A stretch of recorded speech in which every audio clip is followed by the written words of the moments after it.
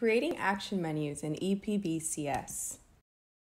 The action menu is an incredible feature offered in EPBCS environments that allows you to add additional capabilities to forms. In this example, we will walk through how to add an action menu to a form that allows you to add new rows. Step 1. In the navigator located under Create and Manage, select the option Action Menus.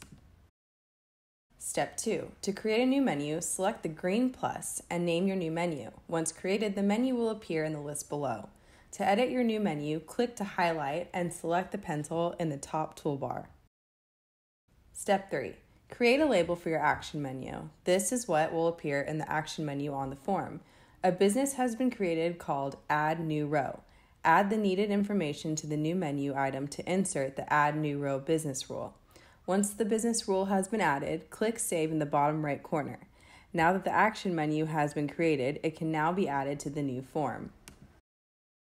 Step 4. Navigate to the Create and Manage section in the navigator and select Forms. Then open the form you wish to add to the action menu. Click on the Other Options tab in the Form Builder and move the newly created menu from Available Menus to Selected Menus, then click Save. Step 5. Open the form from the navigation flow to test the new action menu. Click the Actions drop-down or right-click on the form to select Add New Intersection.